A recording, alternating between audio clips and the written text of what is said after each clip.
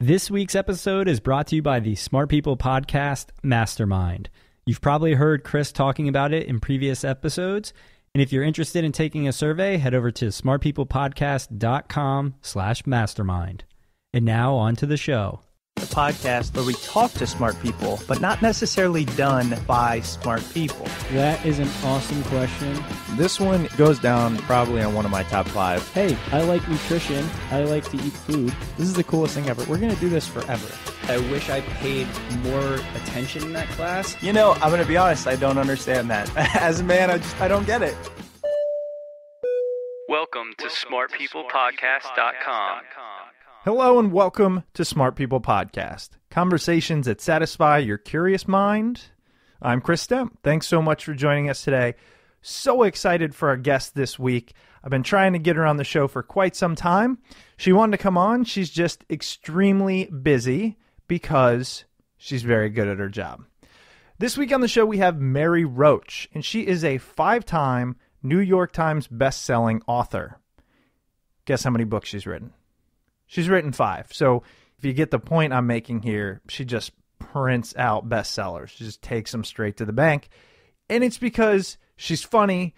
It's great. Her writing's fantastic. And the topics are incredible. Ones that I'm sure you would enjoy because we're all in this together. We like similar things. I'll give you a rundown of some of the books she has written.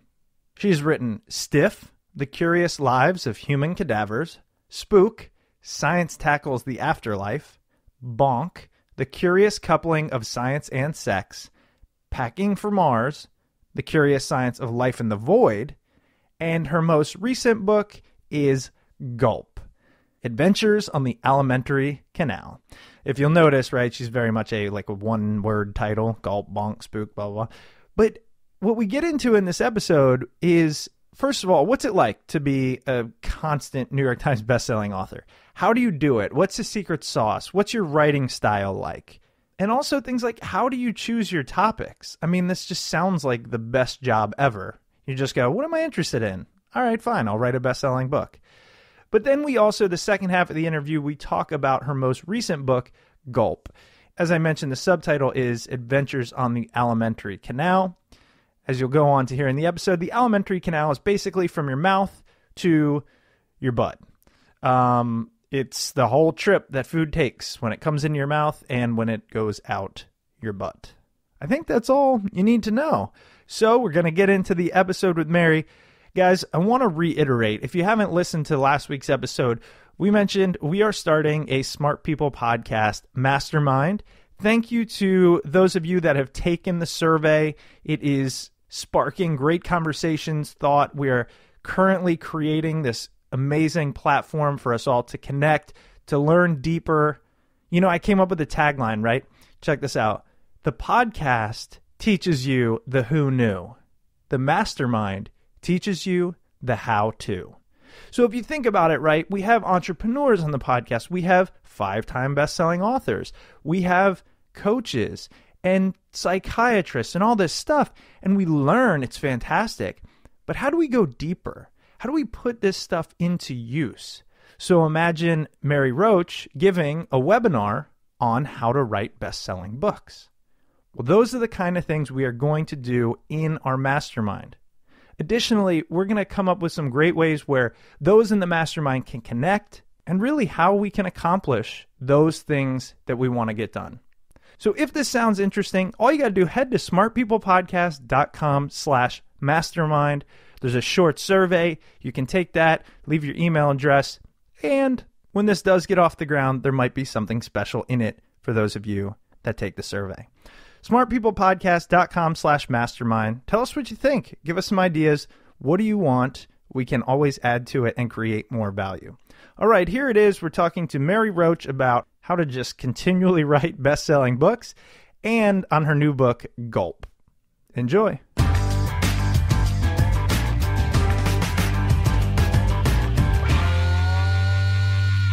Mary, first I wanted to just say thank you so much for being on the show. I've been waiting a long time to have you on. You're one of my favorite authors, and so thank you again for taking the time. Oh, pshaw. Thank you so much. I'm delighted to be on. So as many know and many may not, you just churn out bestsellers. How many do you have at this point? Do you know? New York Times bestsellers? 5. Five. So Yeah. is that basically every book you've ever written? Yeah, it is. I feel really weird saying, oh yeah. You know what? Only once in my life have I done this. There was this guy and he was kind of a turd and he's like, oh, you're a writer. What kind of books do you write? You know, thinking that somebody pretends to be. Exactly. What kind of books do you write? And I said, bestsellers. Yes. Pow. I love that. Well, look, own it, right? It's not like you got here just out of pure luck. Although I'm sure you would say some of it might be luck, but so I want to start from the beginning, because when we have authors such as yourself who have just reached this level of success, I like to know the background. So have you always written? Have you always wanted to be a writer?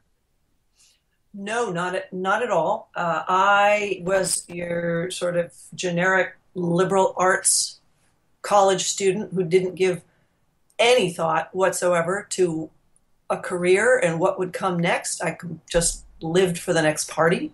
I just thought, well, I don't know. I went to Wesley and I'm special. Someone will hire me and give me a wonderful job and it'll pay nice money and it'll be great. You know, and then I got out here and it was the midst of a recession and I couldn't find a job. I didn't know what to do. Temping, catering, horrible market research phone calls asking people about how often they wipe the table and would they use this disinfectant, that kind of horrible work. And I started out as an editor, copy editor, proofreader for freelance and for a year on staff somewhere. Realized very quickly I am not suited to detail-oriented work. Copy editing is very specific, very detail-oriented. If something's capitalized differently in chapter 2 than it is in chapter 13, you've got to make sure it's consistent. Whereas I would just think, nobody's ever going to notice. Who cares?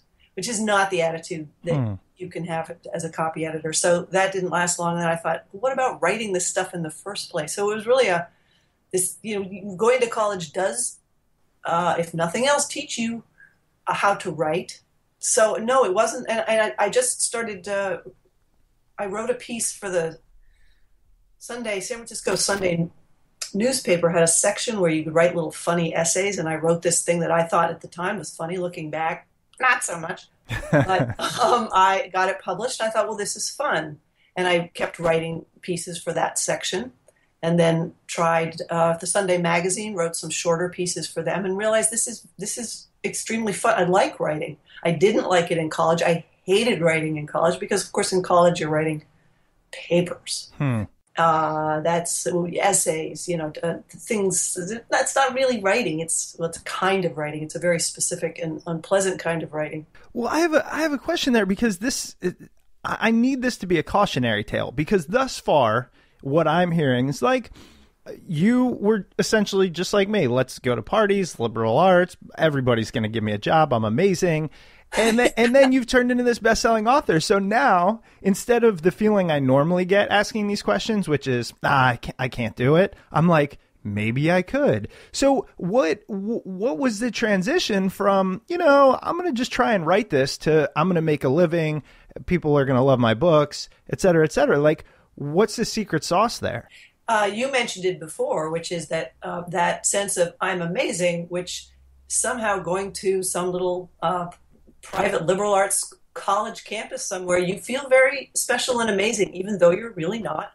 I guess some of that stayed with me because I thought, yeah, I'm pretty good. I can do this. But I started at the really below the bottom. Really, I was doing pieces. The actual first piece I ever got published was it was for an advertising section, which is, those supplements or those things that are stuck in the middle of a magazine and they look like they have articles, but really it's just an advertising thing. Yeah. Filler. I wrote filler. Those were the first things that I ever got published, along with a couple of those little humor pieces. But I was thrilled. See, that's the thing. Every pathetic loser step of the way, I was like, look, I got published in the Sunday paper. People would be like, Mary, that's an ad. And I was like, no, look, it's got my name on it. So I think the secret sauce was I was so delighted that anyone would pay me anything to be writing, because it is a fun thing to do. I find it a fun thing to do usually. So then I didn't start out saying, hey, how do I get into the New Yorker? Or, hey, I want to be writing for the New York Times. I mean, I really, at the same time, I did sort of think, oh, I'm amazing and I can make a living writing. I also thought, I don't know how to do this, and I have to start at the bottom because I don't know anyone. So, right. I enjoyed every step of that. I didn't live in New York. I think that was key. I didn't have to compare myself to these hyper successful folks who came out of journalism school and went straight into a fabulous job writing for the Atlantic or whatever. I wasn't in a world of writers, so I didn't compare myself and feel shame that I was writing filler for the San Francisco Chronicle advertising. Sure. So, Sure. Well, do you think did you write for like magazines and newspapers prior to, and I don't mean like the small Sunday paper, but the New York Times and whatnot. Did you write for them prior to becoming a book author? I did for about 15 years. I wrote for you name it.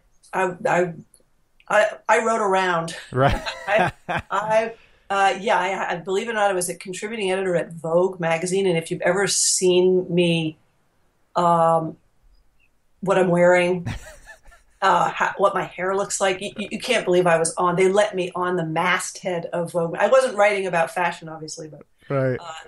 So a lot of outside Vogue, GQ, National Geographic, Discover. I did a lot of pieces for Discover and a magazine that started out with the name Hippocrates, which was a really fun, fun, smart health medicine, the human body. It was a way for me to travel and to explore these sort of esoteric topics that had to do with health and the human body. And that's, I think, where I started thinking this is a world I like to explore and write about. So, and that was fairly early on in my writing career. I became a contributing editor at that magazine, as well as Discover, the science magazine. So those two, I wrote a lot for them. And the world of science, not just medicine, but science more broadly, was just a free ticket to all of these worlds and labs and things going on all over the world and all over the body.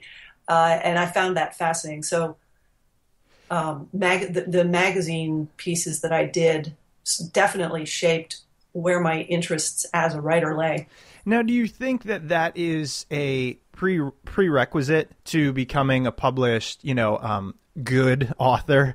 Is to, I mean, is that the route? If looking back, would you go that same route, or would you say, you know what, I could have started writing books 15 years earlier, which is my truest passion or strength? The latter, for sure. Interesting. I think no, you definitely don't need to have been writing shorter pieces. A book publisher really doesn't care whether you've spent time writing shorter pieces. They care about two things. Do you have a good and selling idea? Can they make some money off this idea? Will it have broad appeal, this idea that you have? And can you write? So you write a book proposal and you include a sample chapter, and that sample chapter, that's got to be well written. That's where you really have to apply yourself and make that shine. That's what they care about. They don't give a shit if you've spent any time at all writing for publications, magazines or newspapers. Certainly it helps if you're a nationally known columnist for the New York Times and you decide you want to write a book. That's going to help, but it's definitely not a requirement. And I would have started. I would have tried to pitch a book 10 years earlier. I don't know that I would have been ready. Right. I don't know how well that would have gone, but I always advise people, if you've got a good idea, pitch it now. And youth sells. If you're a hot young author, that's even more appealing for a publisher. Social media matters now more. If you have a sizable following on Twitter, Instagram, whatever, that's something that a publisher will look for because it's easier to market the book. So that does matter. But spending time writing shorter pieces, skip it. Yeah. Well, that is one of the things. I mean, we've talked to a couple of book agents, literary agents, and writing about the podcast or whatever. And they said, yeah, you could definitely submit something because you have an audience. It seems like now more than ever, the audience is almost the first thing they look for because you essentially do their job for them by selling it. That's right. Yeah. Oh yeah. And there are a couple of books that did phenomenally well that didn't have the publisher's publicity machine behind it. One of them is The Immortal Life of Henrietta Lacks, and that was by Rebecca Skloot. Huge bestseller, probably still on the bestseller list. And that book, she spent about 10 years working on it, and the publisher wasn't going to do a traditional tour, so she said, well, screw it, I'll do it myself. She set it up. She'd set up college campus talks. She spent 2 years doing this. Wow. And it was a huge success. So publishers now look at that and go, hey, why can't you do that? Well, I don't have 2 years to devote to traveling around at my own expense. I may be getting the details of her publicity tour slightly wrong, but it was a lot of her taking the initiative and doing it. So publishers see that and they do want to put it onto the author. But that's, there's a lot of work that goes on in traditional publishing that is sort of invisible. It goes on about a year out in talking to the bookstores. The sales reps get together with the people from the bookstores, and there's all this talk about what's coming out. And there's buzz generating that happens sort of within the industry, and that all contributes, as well as just the social media is great, but tough to make a go of it just on that, especially if you don't have that many followers. Right. And actually, we touched on it, but do you have any specific views on self-publishing versus going the traditional route? Well, in terms of making a living as an author, that's a tough one. Again, it comes down to do you have a big presence on social media? If you have a massive following for whatever reason, however you got there, and you wanted to put the book out yourself as a downloadable entity and collect all the money yourself, I could imagine that could be profitable. But just letting people know that book exists, right, beyond your circle of friends and family, it seems to me like it would be a big challenge. People do it, and there's certainly the technology now to much more easily do it, but I like research and writing. I don't like the marketing, right? Even having to worry about cover design or the layout of the page and the font. I mean, you're going to have to bring in a designer, I would imagine. I'm sure there's templates you can use, but I so enjoy the relationship with my publishing house and the people in it, that all the steps along the way. That whole process I've come to enjoy and really value the contributions that they all make. So I wouldn't want to switch. That's really interesting, because I wonder if the reason why your relationship with your publisher is so great is because you're an ATM machine for them. You know what I mean? Like, I've also heard some, I don't know if horror stories is the right word, but it's a very cutthroat business, and it's like, you make me money or you're not worth my time, and things like that. So, yes, I have been that person and had that experience as well, because I have foreign publishers. My publishers, in particularly the first one in the UK, same book, stiff. Yeah. Okay, here in the US, between 500,000 and 1 million copies sold. In the UK, probably 10. What? Same book. They didn't change anything. Different cover. The difference was how invested the publisher was in it, and are they going to spend any time selling this book? Wow. Distribution was terrible. There was publicity, but the books weren't available anywhere in any stores at that time. The editor had left in the midst of the process. The new editor wasn't interested in the book.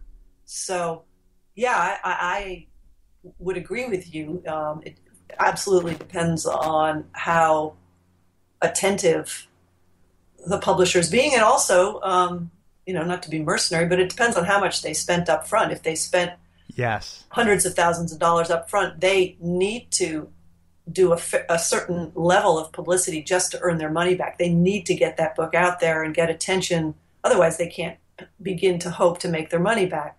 And I always caution writers who think, if they're offered, say $40,000 for their book, and they think, well, yeah, that maybe it'll catch on, and then from there, and I'm like, you know what? If you don't get the money up front, it's really tough. I mean, there are stories where an independent bookseller hand sells the hell out of it, and it catches fire through word of mouth. That does happen, but it's such an uphill battle. Right. That's interesting. It's definitely a unique business. I wanted to get your take on, I wanted to learn what your writing schedule is like, or what, how do you go about it? I mean, is it I wake up at 5 every morning, I write 2,000 words, or, everybody's got their style, and I'd love to learn yours. Yeah, nothing gets me out of bed at 5, except a book tour occasionally. Yeah.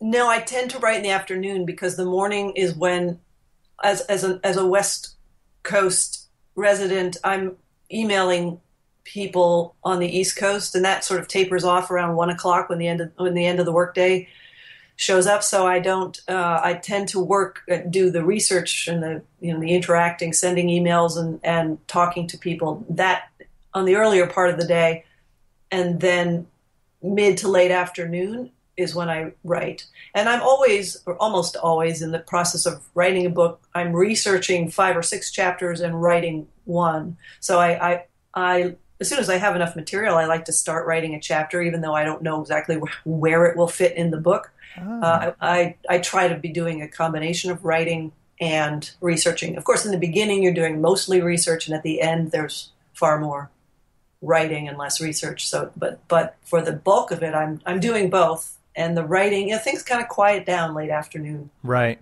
And it takes me at least a half hour, an hour to really get my head inside a chapter and settle down and write. And once I'm there, I've got a couple of hours where I can focus and remain attentive to it.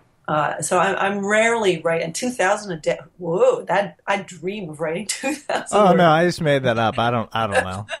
Yeah, 200s on some days. It's pathetic. One of the things that caught my attention early on in our conversation is when you were talking about your lack of detail. You're not detail oriented, which I 1,000% just totally understand. Luckily, I married somebody who is extremely detail oriented, so we balance each other out.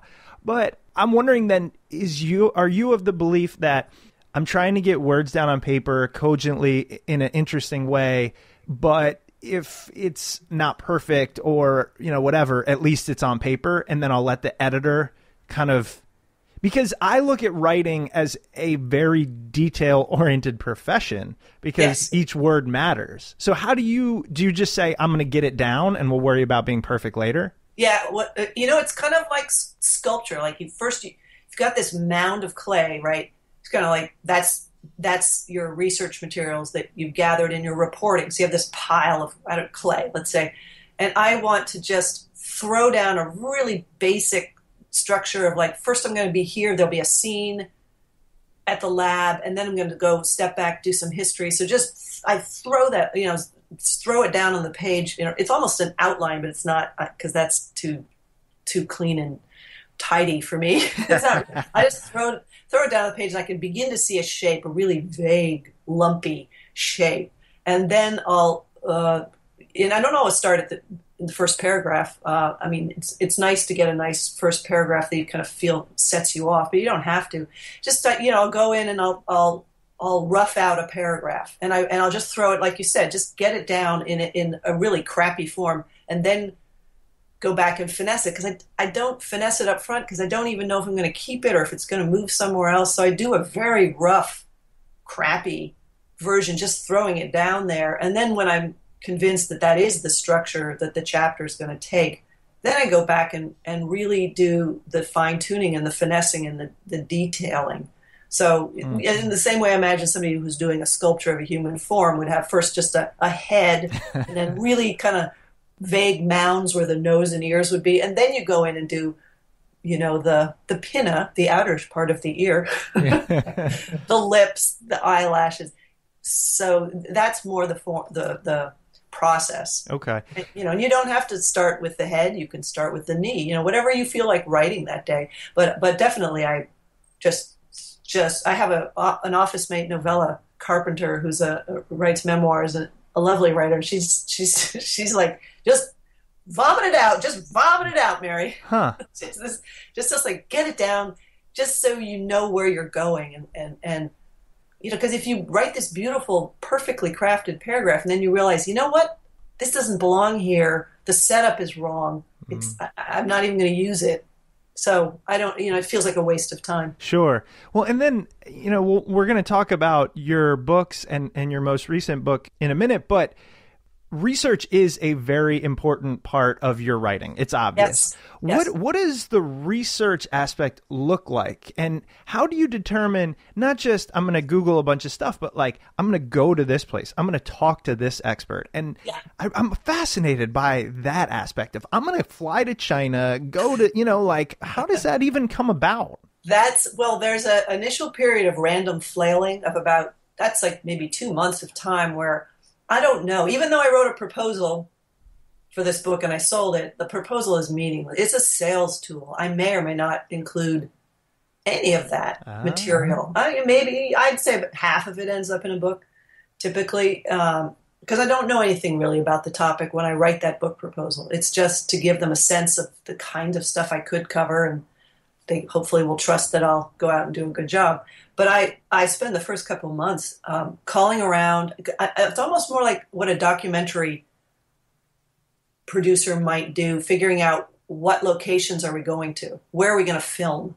So for me, I want to have a place that I go that's interesting, where there's a setting with dialogue and people and things happening and something I can describe for the reader. So that's more important, and that's what the primary work that I do in research is nailing down where am I going. So it's a lot of emailing. Hey, this is Mary Roach. I'm working on a book about fill in the blank, and wondered what's going to be going on in your lab / weird facility / prison / space camp, whatever it is. Sure. Although I never went to a space camp. So that takes time, because people there's a project I worked on, but it's finishing up, and I'll say, well, do you know anyone else?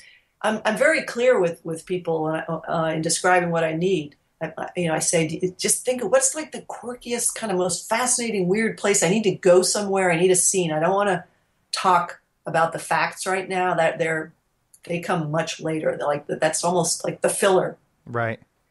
I get on the phone a lot. I email strangers all over and over and over. The first few months are, hi, it's Mary Roach. I'm working on a book. What do you think? Where should I go? What have you got? What do you got for me? You got anything going on? Huh. Anything in the next year? What would you recommend I cover? And so I do a lot of that. Sometimes poking around on the internet, just I'll find some facility that seems promising, some place to go, and then I'll target that place and I'll write to 2 or 3 people there, try to get a sense. I don't really ever know, what these characters are going to be. I've been very fortunate to have just landed on some delightfully passionate, esoteric, eccentric, lovely people without really knowing until I got there. I mean, a lot of times you just don't know till you arrive what you're going to see and what the person will be like. I just have sort of a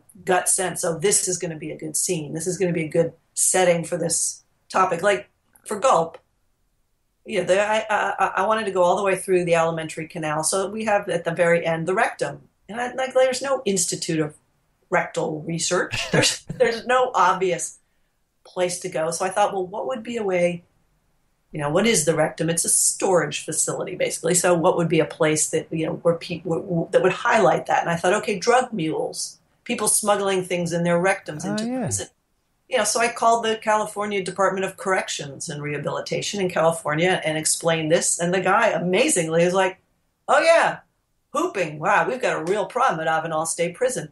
I can, if you'd like to go there and interview some of the guards and inmates. I'm like, ding, ding, ding, ding, ding. Wow. Yeah, that sounds great. Wasn't, the science didn't come from that interview, but it was the perfect setting for me to sort of place these different elements that I wanted to talk about within this narrative structure of this guy, a murderer, as it turned out, was known around the prison for his abilities as a hooper, and he was willing to talk to me, and it was just a delightfully bizarre afternoon and a perfect narrative framework. But you know it. You know it when you hear it or see it. Right. So it's a lot of turning over rocks and just making random phone calls. Well, I think despite any remaining questions I had about being an author, after you talk about the rectum being a storage facility, we just got to get into it.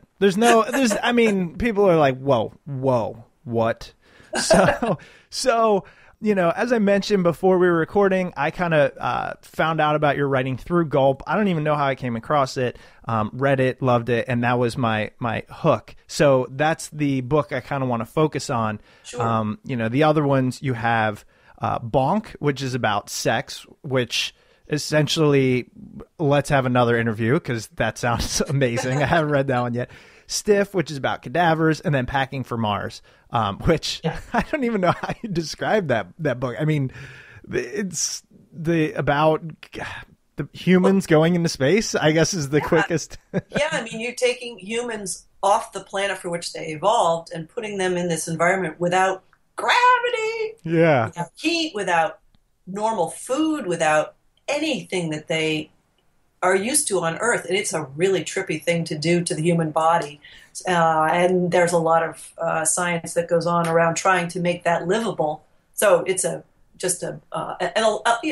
people write about space travel, but it tends to be Apollo 13, right? A picture story or a biography of somebody in that world. But there's a lot of behind the scenes stuff that goes on Earth that's really kind of trippy and fun.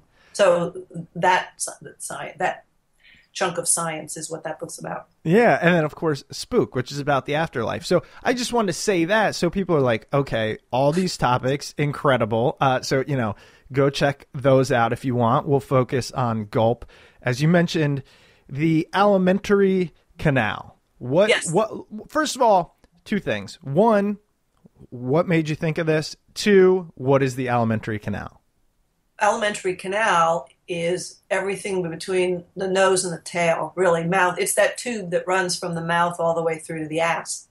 And it's it's almost more like the outside world than part of your body. So it's a very weird environment. And, I, of course, being Mary Roach, I focused on sort of unusual elements of it.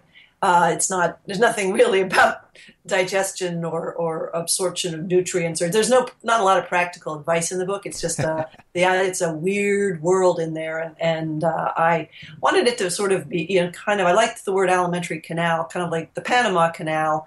You could take a boat down, and it would be like sort of an expedition. How'd you come to it? I mean, I wonder how you come to all your topics, and because I guarantee you're just a genuinely, insanely curious person. I'm the exact same way. That's what the podcast is. It was like, how do I learn as much as possible? Oh, yeah. It's definitely curiosity inspired. The Alimentary Canal is a no-brainer for a Mary Roach book. I can't believe I didn't think of it sooner.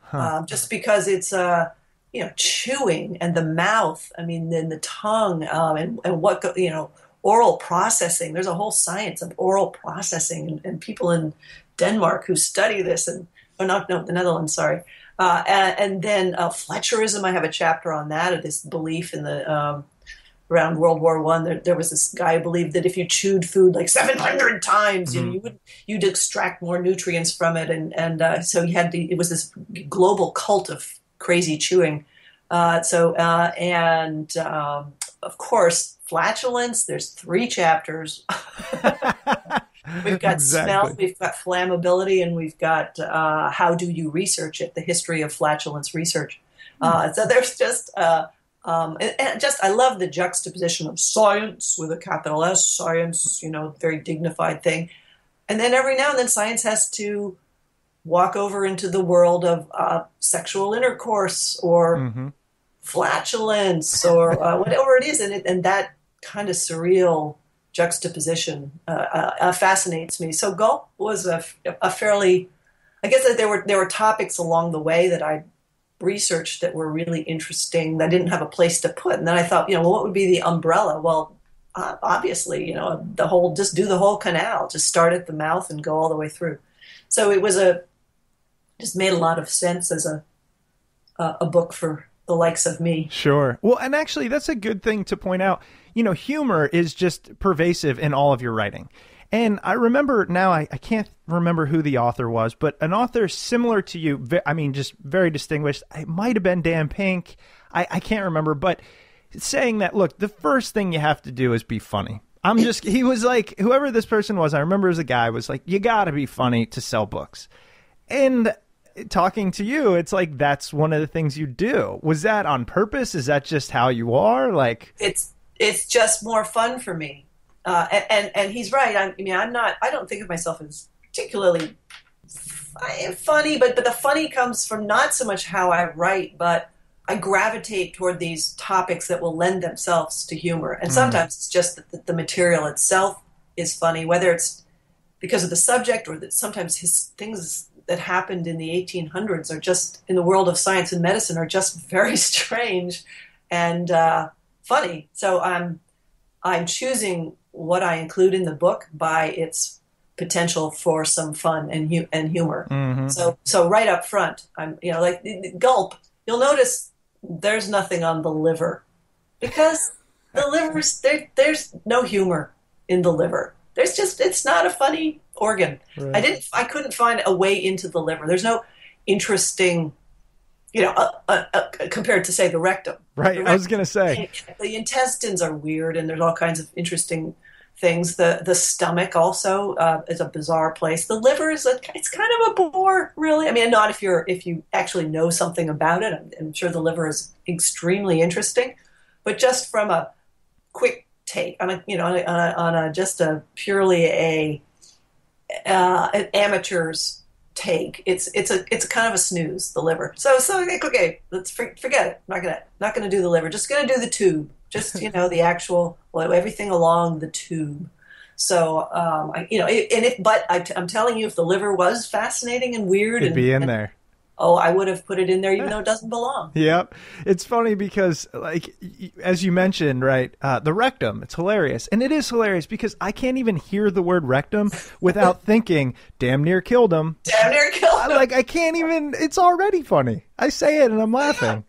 Yeah. It's too easy. You take the easy way out. Oh, yeah. And exactly. I'm very indulgent and lazy. It's like I let the material be funny for me. If you could knock yourself out trying to be funny about the liver and fall on your face, which it wouldn't be funny. Right. The tongue doesn't necessarily seem that funny, but the tongue, so you got to dig a bit. Like, this place that I was going in the Netherlands, they have a tongue camera, and that's funny. Huh. A tongue camera. I don't know. It's just, I didn't even see the tongue camera, but I was like, okay, this is a place that has a tongue camera.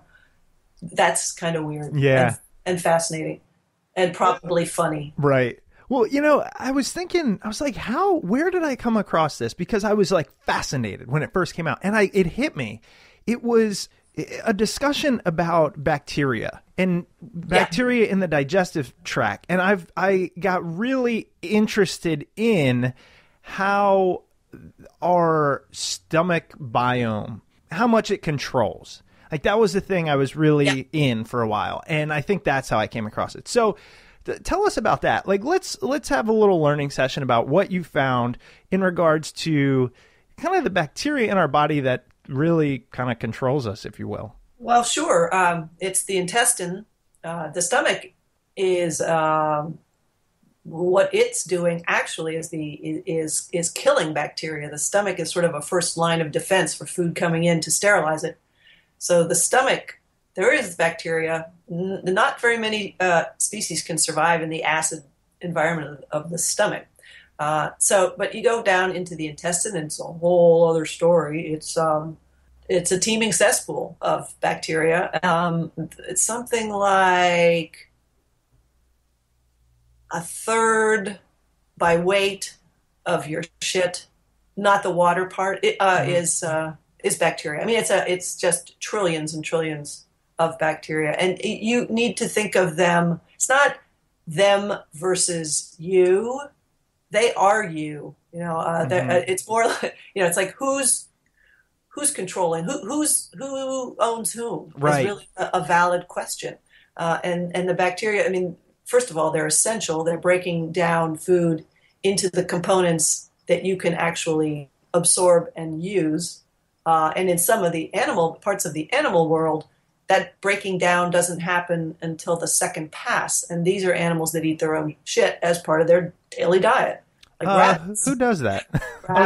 Rabbits, for example. Didn't know that. And rats, mice, I believe, because there was a guy who studied, he was a nutritionist, and he was using either rats or mice, I'm now forgetting, as his subjects, and he kept getting frustrated because he was trying to feed them the things he wanted to feed them, and they were eating each other. They're like just sort of, as it comes out the hole, they're eating. He's like, God, stop that. And then he realized they're doing this for a reason. And then he became interested in that, and that actually became his research. Cecotropes, I think, is the word for eating your own. Yeah. Yeah. And it's you get different nutrients on the second pass. So for some of these animals, they can't break everything down. So they just, that's lunch. It's a regular part of the day. That's so gross. It's gross. Yeah, it's kind of gross. We don't have to do that, thankfully. Well, and actually, did you find that, I think I read somewhere, but, we are evolutionarily repulsed by our feces because it will do us harm. Well, feces in general is, if someone has a virus, they're shedding virus in there's virus in the feces. There's occasionally harmful bacteria, a lot of harmless bacteria for the most part. So your own, and probably eating your own, while unpleasant, probably. Oh God, I can't. Yeah, I can't. It's already in there, So I don't recommend it. I haven't tried it personally. Oh my God. But someone else's, you don't know what they have, and you would be at risk for picking that up, either a bacteria, a virus, through. So that it makes good sense that's a repulsive item to us. It's evolutionarily, it's a survival mechanism, sure. Well, and we're on this topic, you also cover in the beginning, actually, the idea of palatability. And I was wondering if you could discuss kind of what determines, what we find palatable. I know you talk about how we think that other animals should find the same things delightful, and they don't. So I was hoping you could give us a little description there for those that haven't read the book. Oh, sure. Well, other animals, yeah. I mean, cats, for example, taste this. There's I spent some time at a place where they make the flavor coatings for kibble, which is the thing that gets the animal excited about eating the kibble, which, like a Dorito, when you take off the coating, really has no flavor at all. So, and for cats and dogs, it's complete, and for people too, it's completely different. Cats don't respond to sweet. Dogs do. Cats, there's this substance, pyrophosphate, I believe. It's been a while since I read the chapter. But that is something that it's like they've described it, these people at this company have described it as cat crack. The cats love the taste of this. I tried it in a solution of water. Just nothing. It just tastes like strange. It's the taste of strange. Like, what is that? I don't know. It's nothing in the spectrum of what we respond to as delicious or tasty or edible, but cats love it. And mice love sweet.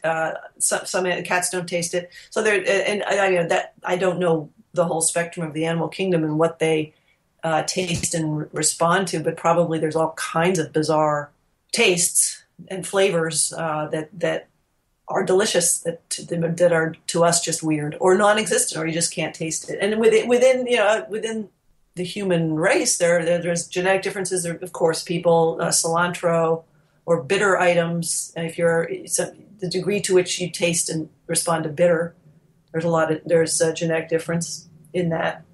I noticed that's one of the things. If you do 23andMe, it will tell you if you're a person who likes or dislikes bitter foods, or I think it was just the bitter one that they had on there. They do talk about cilantro in that too. I almost did 23andMe, but I haven't yet. And then actually, I recently found a company that will do your entire genome for like $1,000. which Really? is, yeah, it was this big article, the first below sub $1,000 kind of human genome mapping or something like that. I highlighted it and I have it as a bookmark because I really want to do it. Yeah. But it's like, what happens if they come back and say, oh, you really are going to get colon cancer? Yeah, right. Well, shit. 23andMe has had to back off, and they don't give you any medical information because it turned out to be pretty inaccurate, I believe. There was some story in the Times about how there were 3 different companies that did what 23andMe did, and the results were so far apart. Wow. In terms of your likelihood of getting certain diseases. It's a shame. Yeah, so they don't even do it anymore. But I don't know if I want to know. Yeah, exactly. Well, one of the things, and here's, again, this is typical, Mary Roach style, is you cover so many things in the book. And it's basically like, let's take really interesting questions relating to one subject and answer them. And so one of the ones that I actually didn't know, and many people might, but for those don't, is how Elvis died. Yeah, that's interesting. Can you give it away for us? Can you kind of, this is just, for those listening, this is just the kind of thing you learn in Gulp and obviously in your other books. So let's hear it. Yeah, well, I was at the Mutter Museum in Philadelphia, which is this wonderful museum of medical curiosities. And the showpiece of the Mutter Museum is a megacolon. And it is bigger around than my waist, which is 27 inches or so, 28. That's huge for a colon. I mean, a colon is normally like 4 inches around or less. It's grossly distended and becomes useless and impacted. And Elvis had a megacolon. The Mutter Museum does not have Elvises, I should say. But I was there at the Mutter Museum and I saw this, and the curator said to me, "Oh yeah, Elvis died of that." And I was like, what? Elvis Presley died of them? He had one of these? I mean, well, not as big. So I called Elvis Presley's longtime doctor, Needles Nick Nicopolis, who's still alive, who lives in Memphis in a house that Elvis gave him. And he had actually written a book that didn't get a lot of coverage. It's called Elvis and Dr. Nick. He should have just called it Elvis's ass, and people would have known all about it. Yeah, I know. And he had a picture of himself with Elvis on the cover, and it was just, so anyway. It wasn't widely covered, this book. Anyway, I contacted him and went to interview him. Yeah, Elvis had horrible problems with constipation, as one does with a megacolon, because the peristalsis that moves material along doesn't work down at the end of the colon. Sometimes this is a genetic thing where the nerves don't go all the way down. So stuff would build up and until it just sort of reached a point where it kind of like pushed through on its own. Oh my God. So Elvis, there were times when Elvis would be on stage, and from week to week, people would think he had gained and lost weight. But in fact, he'd just taken a really big dump. Wow. It was horrible. And Dr. Nick was talking about how, they traveled with boxes and boxes of Fleet's enemas. They'd have to time them right so he wouldn't have to leave stage. It was horrible, debilitating condition that he had. And obviously the drugs didn't help because if you're some drugs, like opiates, constipate you, shut everything down, which is the last thing somebody with megacolon needs. And Elvis was not diagnosed with that until much later. I mean, it's normally something that becomes evident when the person is a kid. But Priscilla didn't want to talk about it. So Dr. Nick didn't know, and his parents at that time weren't alive. He didn't have a sense of was this a condition from childhood, or is it something that developed later? So it was presumed to be megacolon. And at death, the autopsy describes just a phenomenally, horribly impacted, distended colon. I don't have the circumference in my head right now. You'll have to buy the book to find the actual circumference of Elvis Presley's colon at death.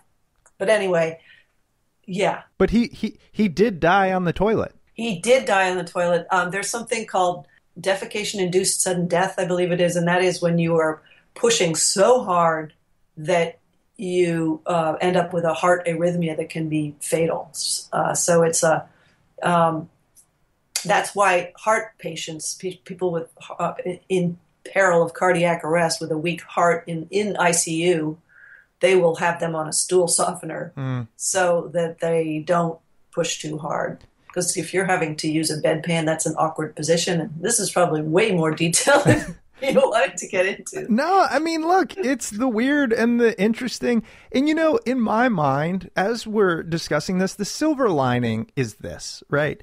You can take one of the most well-known people in the history of, I don't know, maybe you could call it mankind, you could call it the past, century, whatever. And he died taking a shit. Like, we're all human, and you go out in various ways. You better enjoy it. Everybody's got their thing. I mean, that is the silver lining there. Yeah, exactly. We're all just big bags of guts walking around with a computer up on the top, moving the legs and moving the shit. And, that's ultimately that's it. All we are, kind of. Doesn't get more human than that. Me.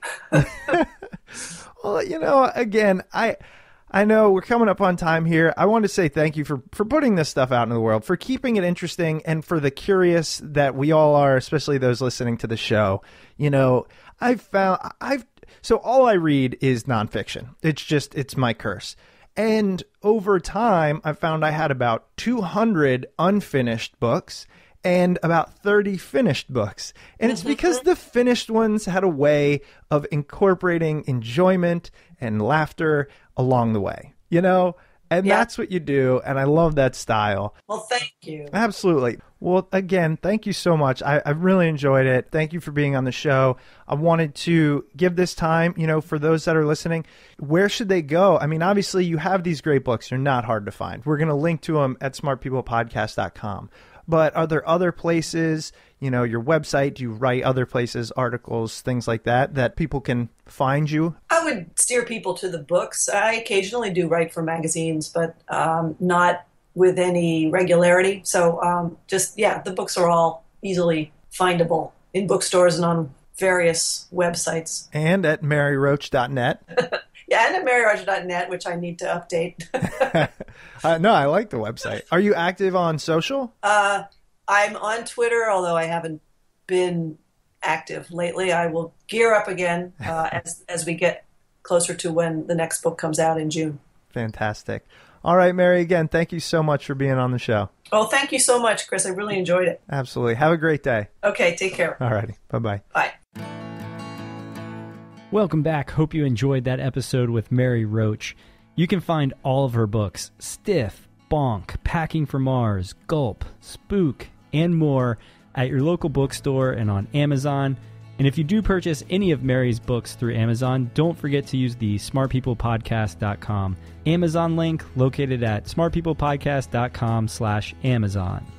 Hope everybody made it through the Blizzard 2016 safely, had a little bit of fun, maybe got some days off from work. Tucker says hello. Maybe you hear him barking in the background. We've got a lot of really great episodes coming up, so stay tuned, and we'll see you all next week.